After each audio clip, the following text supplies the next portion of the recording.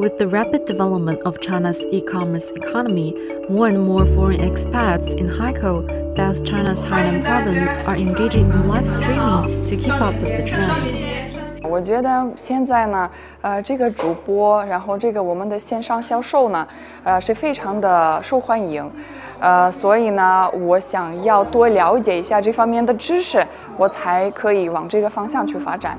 发展的特别快，所以一定要抓紧时间多学习，做自己的。我打算当网红，我希望呢从日常记录开始。 回去一趟我们的家乡，然后呢，给中国的朋友们看一下我的美丽的家乡，美丽的贝加尔湖，然后呢，给我们的中国朋友们展示一下我们的俄罗斯的文化。希望呢，我们的粉丝就是上来了以后呢，我们就可以带货，买一些产品。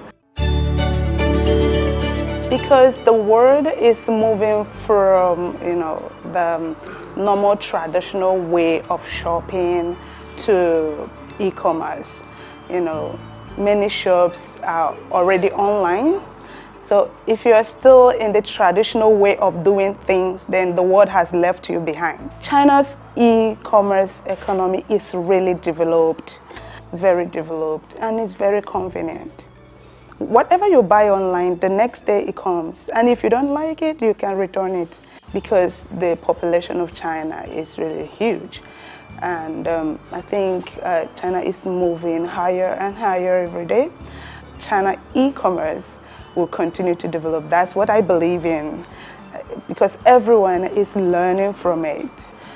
My plan for next year is to sell products from my country, especially palm oil. So I will open an account next year.